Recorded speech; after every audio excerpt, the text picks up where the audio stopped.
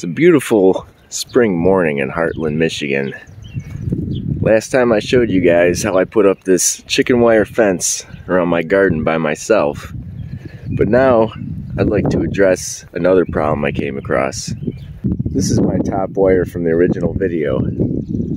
So at the far post, that's about 5 foot off the ground. But due to the elevation change,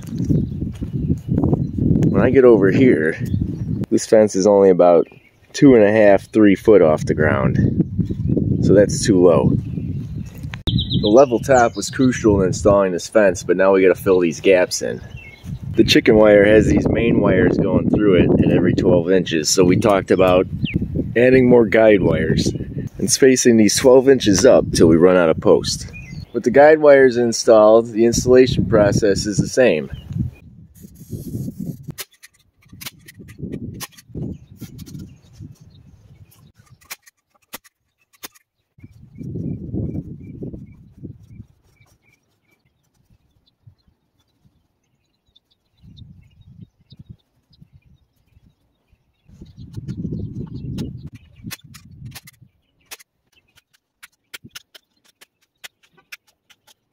And you're all set. It's gonna look like this. I didn't put any tie wraps on the bottom or any staples on the posts on the bottom, because we're gonna take this bottom part and we're gonna cut it about 1 inch below our original fence so it overlaps.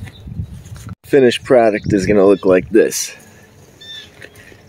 Our tie wraps hold these two pieces together and we have a nice even line. Now that that's all set, we gotta hit these areas where we have the decline and fill in these gaps. And now, the top of my fence is right here, all the way down. Here's another guide wire I added. And what I did was, tied another steel wire to the top here and angled it down to the top of the next post. I'm going to do this another time or two all the way down, and we're going to fill in those voids. This time when I put the fence in, I want to leave some extra to overhang this so it sticks up.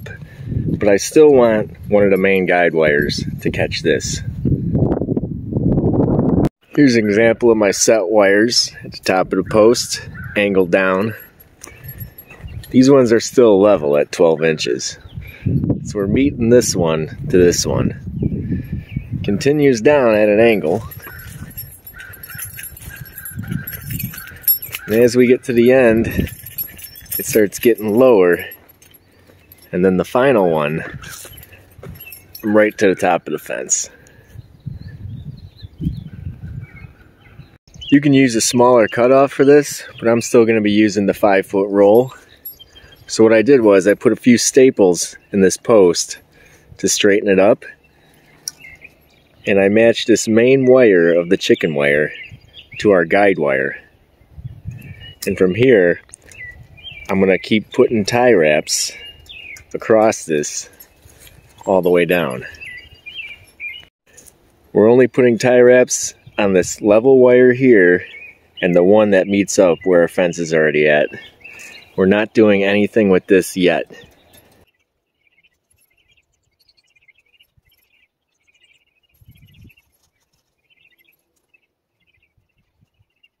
I got my tie wrap set up on the level wires. No tie wrap on the top wire yet. And no tie wraps on the bottom, because this is the part we're going to cut since we already have a fence there. I set my fence to the next post, and I actually cut this down to save fencing, because what I'm going to do is this slack right here, when we cut it, we're going to use it for this next panel. Same as before, cutting about 1 inch down, and that's going to leave us about 3 feet of fence left over to work with. Got everything set, so now we're moving on to the last step, where we're going to take this and we're going to fold it over and tie wrap it to this wire. That's going to give us a nice transition going downwards. We'll start by taking this, pulling it up and over, and we're going to take a tie wrap and put a tie wrap here. Doesn't really matter where, but we're going to do this all the way down the same way.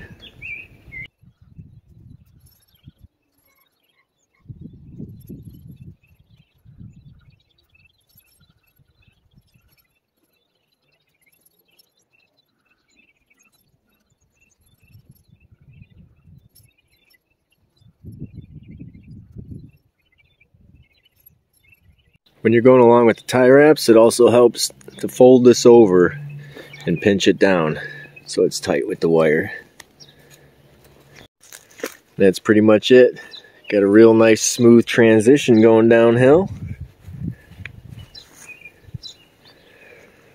Gonna do this for the rest of the fence and we'll be done. Thanks for watching.